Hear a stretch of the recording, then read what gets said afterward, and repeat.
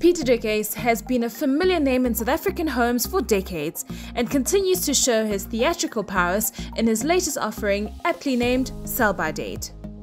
Uys is equally recognized for his alter ego Evita Bezuidenhout, affectionately known as Tannie Evita, or the most famous white woman in South Africa.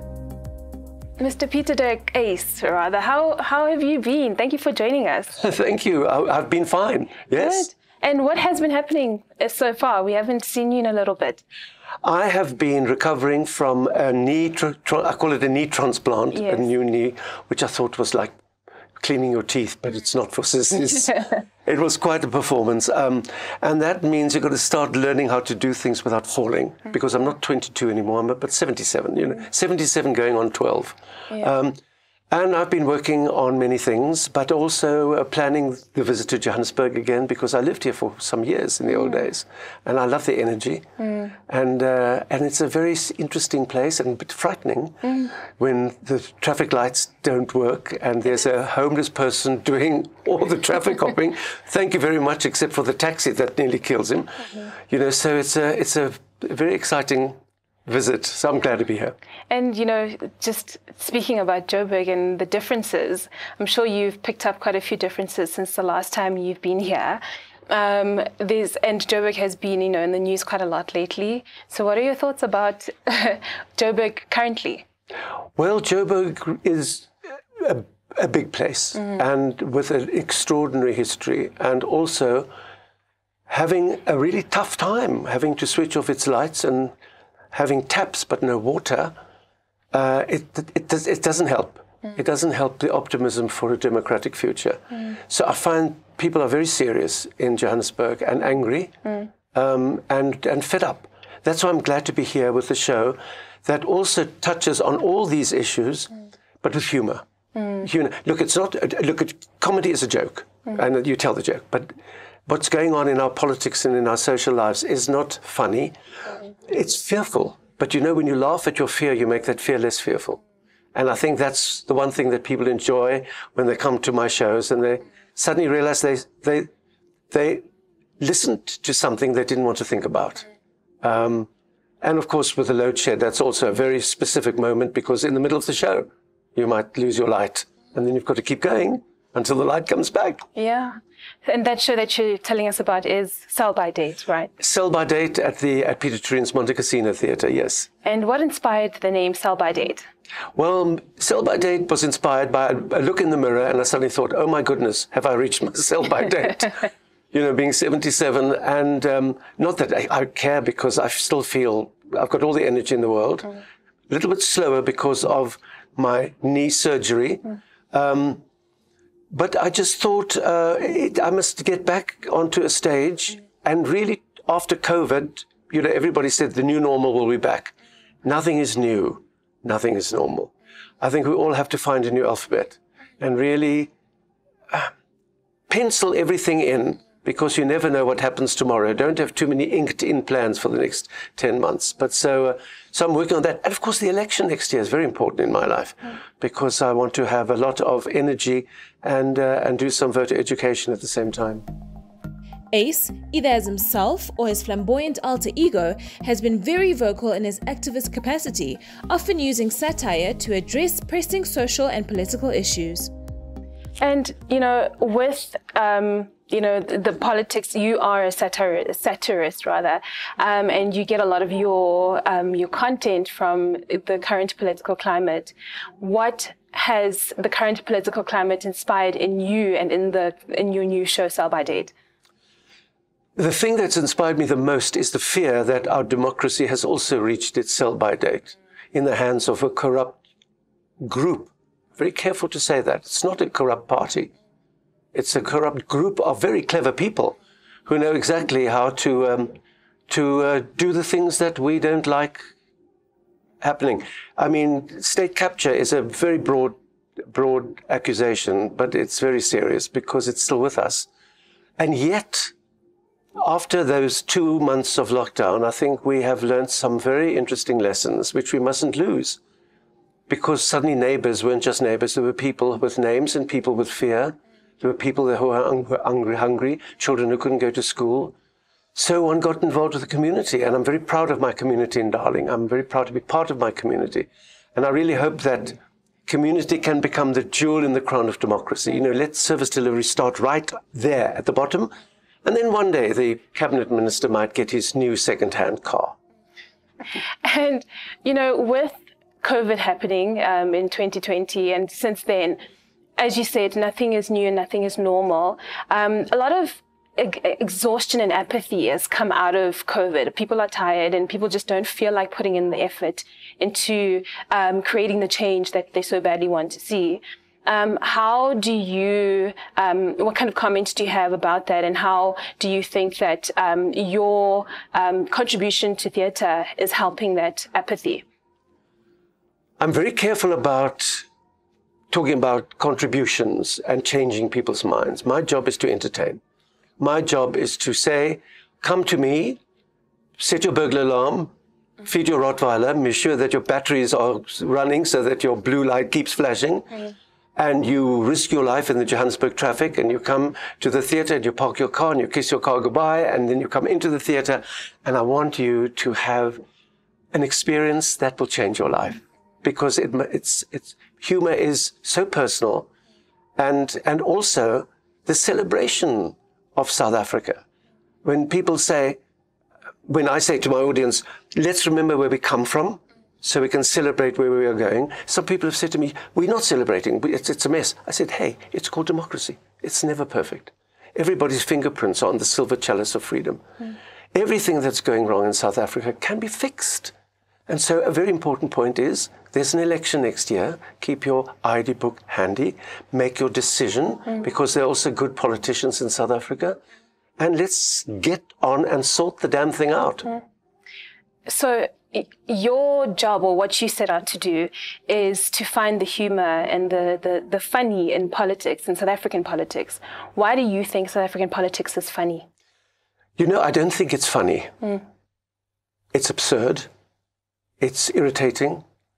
And in many ways, it is crime-filled. And of course, the democracy has given us some wonderful hedges to hide behind. The Constitution allows somebody to be in court and say, I'm innocent until proved guilty. And we know exactly that that's a lie. So I hope people start saying, well, maybe we should change it for politicians, that they are guilty before proven innocent, because it's easy to prove innocence. Also, I really think the people of South Africa are wonderful. I think the people are tremendously focused on the future of their children, and they should be given the chance to make dreams come true. And what we're going through with load shedding is just so negative and so hurtful, and people are very angry, and young people are very angry. Young kids at school are talking about going to another country, which I find awful. And I say to them, no, give it a chance. Where is your dream? What do you want to do? What do you want to do with your life? And when they say, I want to also do what you do, I said, okay, you start tomorrow. Write a story about what makes you angry. And then you realize that it's not entertaining. You also have to have humor to find out how to control that anger. Find solutions in it as well. Speaking of young people in the country, you know, we had an off-camera chat about Twitter, now called X. There is a culture that is a bit scary, especially for entertainers, and especially entertainers of your caliber. You sometimes tackle very controversial topics that are difficult to discuss. However, the kind of culture that we have now is that soundbite or clip culture that takes clips out of context and ends up trying to cancel a person. Are you afraid of that? What are your views of young people and the way that they interact with technology and social media, and how that might impact your work? It's a very serious question, because it's a very serious issue. I am not a great fan of the social media because it's incredibly vicious. It has not been thought through. It's easy answers to questions that you didn't see. I'm crazy about the cats and the dogs. I love all that. And the good news, when there's something celebrating, that's fine. Yes, you're right. It can be taken out of context and it can crucify you. I'm very careful. I do want to offend everybody, because offending means I've rattled their political cage. But I don't want to demean people. I don't want to insult people. And so, yes, it's my job. I've got to make sure that, that I allow my audience to listen, to laugh, and to think when they go home. And I always encourage people to bring their kids, because in the car back home, the kids will have some interesting questions. And we as adults have to have those answers, really. The title of the latest installment of Ace's Brilliance was inspired by those who incessantly ask about his retirement and whether or not he feels he's reached his sell-by date as a performer. You know, it often surprises me how much the lack of reference younger people might have influences the way that they see the world, the same world that we're all living in. How has your approach to younger people, because you seem to be quite passionate about getting young people involved in being responsible citizens, how have you noticed younger people are different in terms of their anger now versus people from the 80s, the anger that was felt in the 80s and the 90s? The anger in the 80s and the 90s was a very inspired anger, because you knew there was something better. There was a bright light at the end of the tunnel. We didn't know if we would ever get to that democracy, but it was worth fighting for. Now there is a light at the end of the tunnel, and the light belongs to ESCOM. So people are not greatly inspired to make plans and to get excited about what they want to do, because there are too many young people who haven't got the answer to the question, have I got a future in South Africa? I've been working on the things I did during the 80s, the reviews I did during the 80s. I started working during lockdown, and I'm working on them now, to put all that material and that experience together. And I've got 2 volumes, 2 books, one about the black and white years of apartheid, the review sketches and backstories and very entertaining realities of surviving. And they're both free on my website for the simple reason that I want young people, everybody's got a screen, everybody's got to find it, pdu at co.za, pdu.co.za, that's the website. And it's called One Man Shows. And people can read and share. And young people are already sharing them at school, doing the sketches and asking questions about the historical background. And then history has a chance to also come to the party. And in terms of South Africa and the differences that we've seen in the last, 29 years, democracy in South Africa is almost 30 years. So young adults, you've been doing this for longer than some young adults that we have in the country living now. Some might say with all the vast changes that South Africa has gone through in the last 29 years, some things haven't really changed. So what is your view on that? What do you think has changed and what hasn't really changed much in the country? Democratically elected governments have found democratically accepted ways to destroy democracy. It's happening all over the world. It's happening in America. Donald Trump knows exactly what to do there. It's happening in Europe. It's happening in Russia.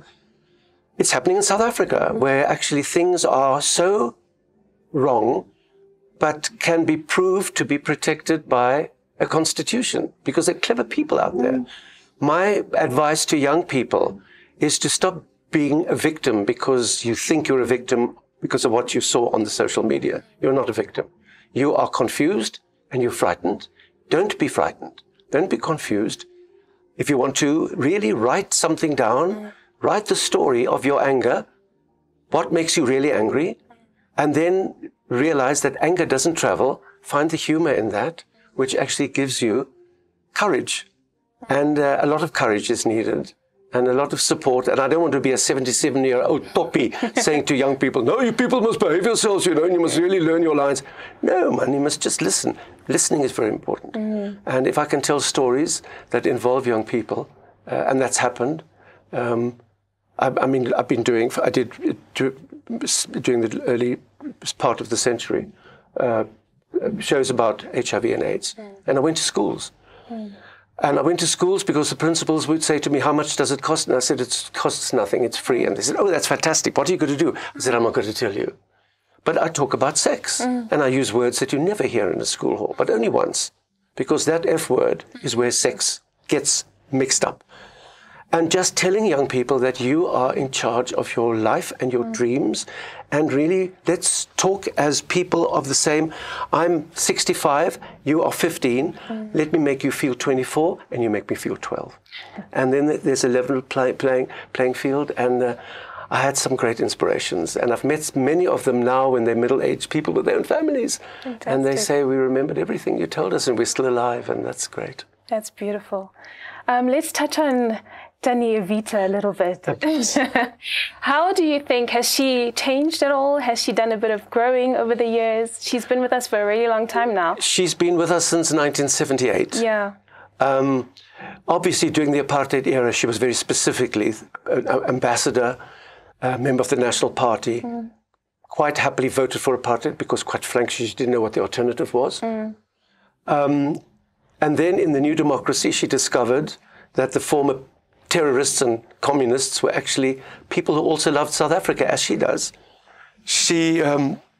I did a series in 1994 with Evita called Funny Galore. And it's on YouTube, so everybody can find these interviews where Evita interviews Nelson Mandela, where Evita interviews Cyril Ramaphosa, not on a sofa, I might add, where Freni Ginwala puts Evita in a sari. Wonderful examples of humor in government. That's the thing I'm missing now. There is no humor in government. And so I think really one wants to not lose hope when one actually is confronted with very hopeless things, but realize that young people need an alphabet, and an alphabet of trust and an alphabet of respect. So I'll keep going. I go visiting schools, and they do the shows, they do the sketches, and it's great fun. Sell By Date features not only Pieter-Dirk Uys, but also a cluster of topical characters, male, female, and political. And you said that there's no humor anymore in government. What was your favorite political era for you to be able to find that humor in government? Well, in 1985, I met Desmond Tutu for the first time. And the first thing he said to me, he said, Peter, why am I not in your show? And I thought, yes, of course. Because in the apartheid days, I didn't do black people in my show because I wasn't a black people. Yeah. But I did Desmond Tutu, and then there was Nelson Mandela. And then, oh, Peter, where's Evita? Where's Evita? I suddenly found such a comfort in Winnie Mandela sent me a beautiful, 1985, beautiful photograph of her in the marvelous outfit, the Xhosa outfit. And she'd written on the photograph, "Dear Mr. Uys, the day you do me on stage, please look like this." So that was wonderful inspiration for the future, and that really took us through the Madiba honeymoon. But then people started growing up, and the sentiment became very sort of like carefully shared. And now I see no humor, which is a pity, because one loses hope there. But humor's always around the corner. So that's where the young people come in. Write material, do material, write your own material, write your own sketches, write your own pension. You don't have to stand into a queue to audition. When you've written characters and your point of view of your disappointments and your interests. So don't be frightened. Have a nice glass of gender fluid and make your dreams come true. And I believe that you and Evita aren't on the best of terms. How has your relationship evolved over the years, and how do you see your relationship evolving going further? Well, she started as a character in a show, but she was going to last for 3 weeks. And I also did it very consciously, knowing that it was illegal for men to wear women's clothing. I could have been arrested and put to jail. And of course, Evita on stage would say that she thinks it's shocking that there's this man, Pieter-Dirk Uys, making fun of me. He wears women's clothing. I, in fact, wrote a letter to the Minister of Police on her letterhead. Adrian, you must do your job. Pieter-Dirk Uys is a communist and a terrorist. He dresses up to women. Lock him up. And I posted it and thought, ha, ha, ha. And about 2 weeks later, a letter came back addressed to Pieter-Dirk Uys, care of Evita Bezuidenhout. And there the Minister of Police wrote back, "Dear Evita, thank you for your lovely letter. Unfortunately, I can't lock up Pieter-Dirk Uys because the jails are full of everyone else." He had a sense of humor. Wow. That was a shock. So never underestimate your target. They all have charisma. They all have a sense of humor. They're very clever people. Don't let them be too clever and get away with what they're getting away with. And Evita's still around. She's changed a lot since COVID. She couldn't get to the hairdresser for weeks. So her brown hair, she didn't know what to do. And then she thought, every brown cloud has a silver lining. So she cut their hair short and grey, and now she looks like Helen Mirren. So she's in the show at the Monte Casino as well. Fantastic. And just going forward, what do you hope to see for South Africa as a whole going forward, and for South African theatre specifically? Well, I want everybody to really understand that politicians work for us, we do not work for them. That might help the relationship. As far as theatre is concerned, we are still trying to dance in front of everybody and say, come and see us. We've got to cultivate a new audience of young people, because my generation didn't come out at night. If I wasn't performing at night, I wouldn't come out either. And I look forward to all the exciting things that happen with all these things. I mean, AI. It used to be IQ, now it's AI.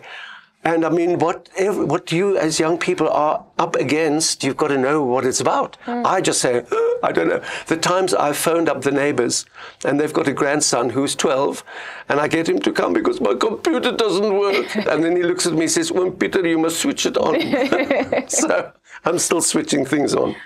Lovely. Thank you so much for joining. That was a lovely interview. Thanks. I liked it very much too. Uys is now back in Johannesburg at Pieter-Dirk's Monte Casino Theatre until the 10th of September.